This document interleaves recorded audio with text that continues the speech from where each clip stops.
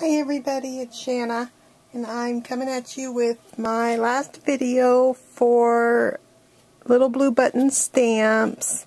This is my last official design team video, but I will still be using her images because they're just too doggone adorable. So, but I do want to thank Olga for giving me the opportunity to be officially on her design team. I had a lot of fun, and it's been great. And I'm so glad that I was part of the design team when she came out with this cute, adorable little Eris. So I decided to use Eris as my images for the last cards that I officially make because she's my favorite. I think. So first I'm going to show you, let's see, I'm going to start with this one. I did birthday cards because I need a couple birthday cards for March. So I decided to make some birthday cards. And the first one here, I pulled out my oldie but a goodie Tattered Time by DCWV paper. And I used this beautiful little music box, well, I guess it's not a music box, why did I say that? Old-fashioned, oh goodness, I know you're all yelling at me what that is. I want to say photo foam, oh, I'm not even saying it right. Whatever, she is listening to the music, and that's all that counts. I used, this is a 5.5 by 5.5, and it's an easel card. And used dark brown paper for my base here, and then I had this is a piece. It's actually, it's not that, it's one of these fluted tiles from, I think I got it at Joann's. It's just craft, I'm not sure. It says Canvas Home Basics. So and then I cut the background paper, distressed the edges, and inked them with my Distress Vintage Photo. And then I curled the corner up here and then just inked that part there. And then I used my square Spellbinders Floral Delice square. And I actually, it left the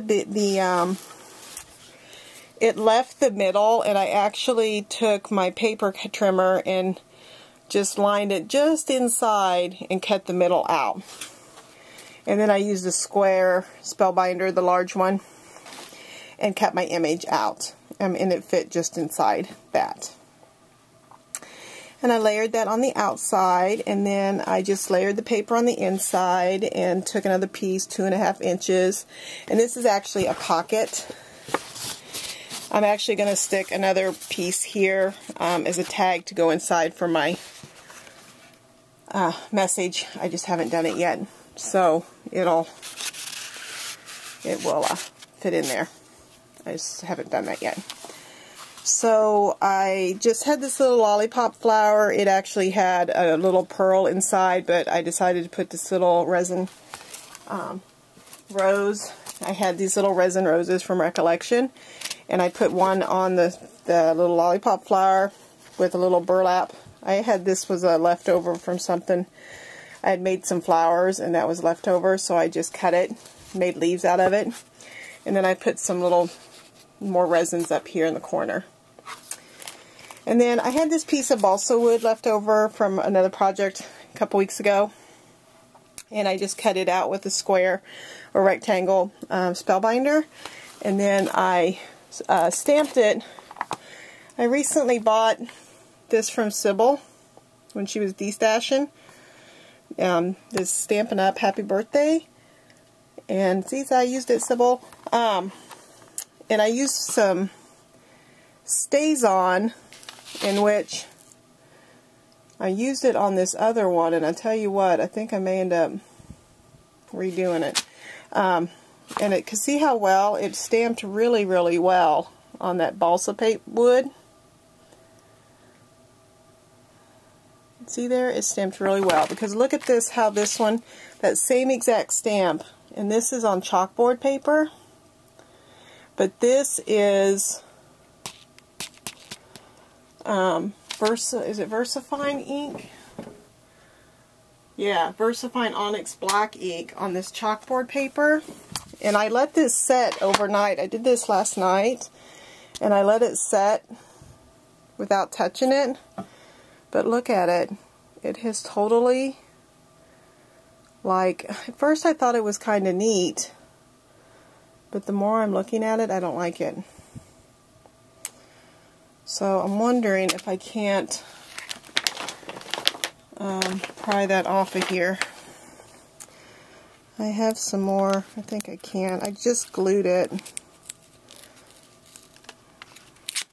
I think I'm going to before I take the picture. So hopefully if you're on the blog you'll see this picture. Because this is bugging me. You see me dismantling this right on video. I'm sorry. But that's going to bug me because, I mean, just look how much that has bled. Is that going to focus?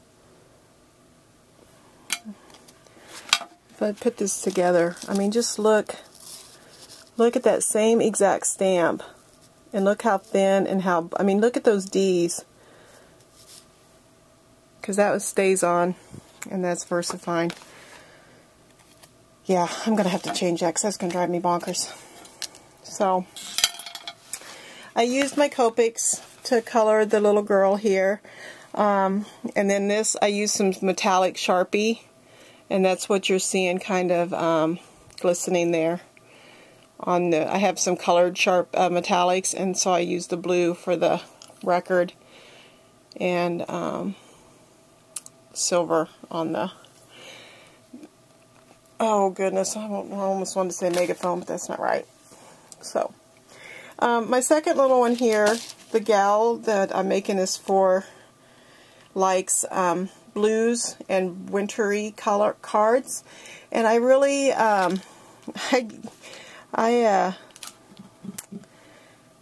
follow this gal Nikki.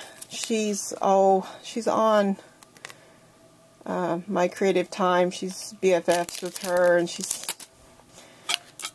Scrappin' Navy Wife is her blog, but she is addicted to sequins, and so she does a lot of sequin cards, and she likes to do shaker cards. And so I decided to, I bought some sequins from My Style Stamps recently, and I had gotten these silver ones, and so I decided that this would be a great image to color and make kind of a wintry blue theme for this birthday card.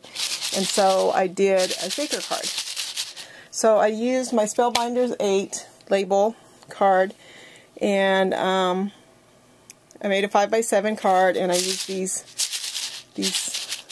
and the paper pad I used was this Christmas one, this Rustic Luxe, but it's got great wintry and silver papers. And then I used my chalkboard stack for the blue paper. And then this is just a blue cardstock here. And I used some white seam binding.